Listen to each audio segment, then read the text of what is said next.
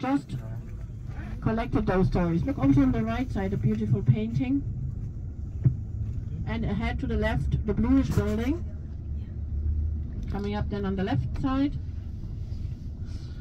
And so the Brothers Grimm, without changing the plot or the ending, published those stories in a book.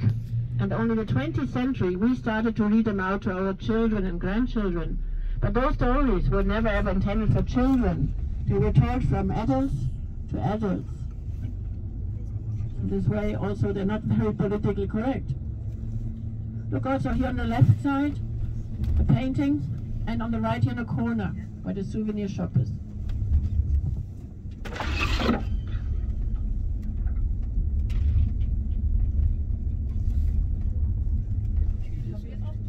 Here on the left, the coffee house is open.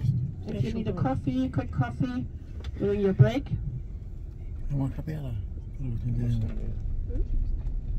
Now the building in front of us to the right, this big one, is the theater house where the Passion Play takes place, or the next one in 8 years. So this is the main entrance, where the spectators are sitting, and behind is the stage.